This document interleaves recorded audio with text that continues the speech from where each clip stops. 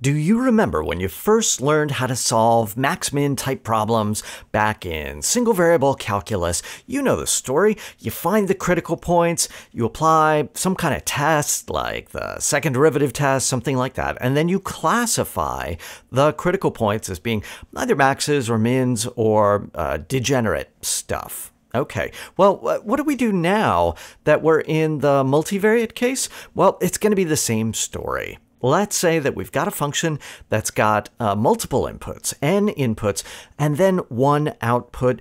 We're going to need to update some definitions, update the second derivative test, and then tell the same story. So let's get started with a definition or two in order to find and classify critical points of functions. And our first definition is going to be that of a critical point.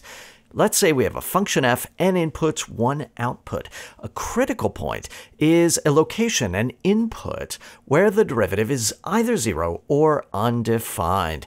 Same as back in single variable calculus, but because the derivative is a matrix, a linear transformation with n entries, in order for that to be equal to 0, this means that all the partial derivatives must vanish, not merely one partial derivative. They all have to be 0.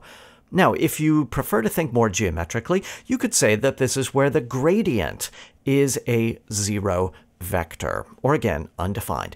That is what a critical point is. Now, the lemma that gets us started is that for such a function, you attain a local maximum or a local minimum only if that location is a critical point, or if we run the machine backwards, non-critical points cannot be local maxima or minima. They cannot be extrema. This is the same as it was back in single variable calculus. If any of the partial derivatives is non-zero, then you're increasing or decreasing in some direction.